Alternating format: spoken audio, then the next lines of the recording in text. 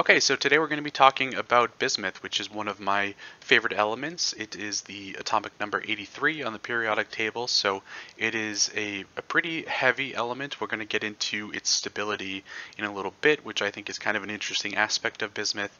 It normally comes in a brittle crystalline white metal form, also has kind of like a silvery color to it, so not unlike a lot of the other metals that you're going to find. One of the more interesting forms, I think, is the this crystal form, which is naturally occurring. It naturally comes in these cubic structures, and we're gonna look through a magnifying glass in a little bit to take a closer look at that.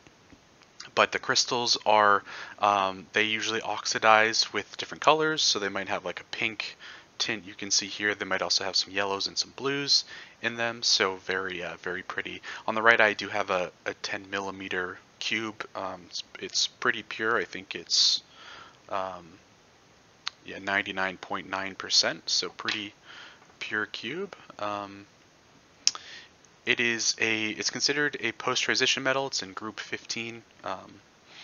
It has a high resistance to magnetism. It is also has very low thermal conductivity, has a very low melting point, and even though it's considered fairly stable, it has very low toxicity, barely any radiation, which we're actually going to talk about in a little bit.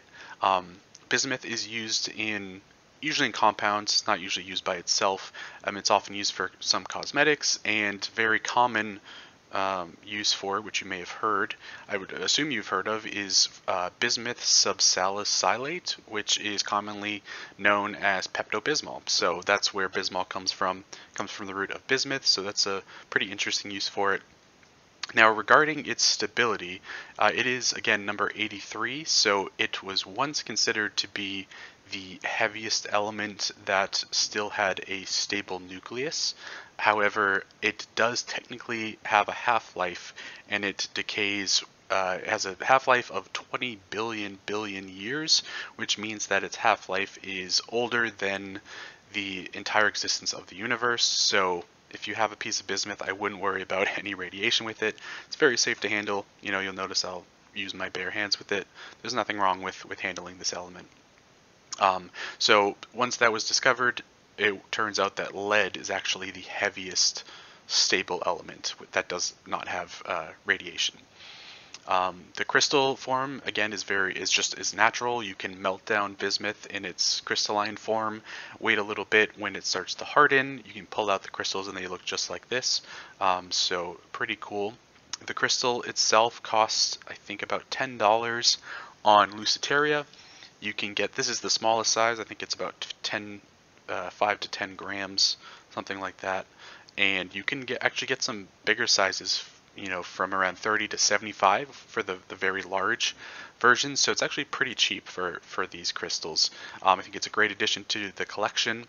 And that's it for bismuth. What I'm going to do now is I will just use a magnifying glass, so we can just take a look at another look at the crystal.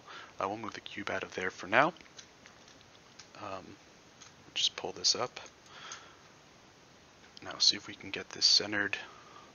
This is just like a jeweler's magnifying glass that I like to use. Alright, we're going to get this center.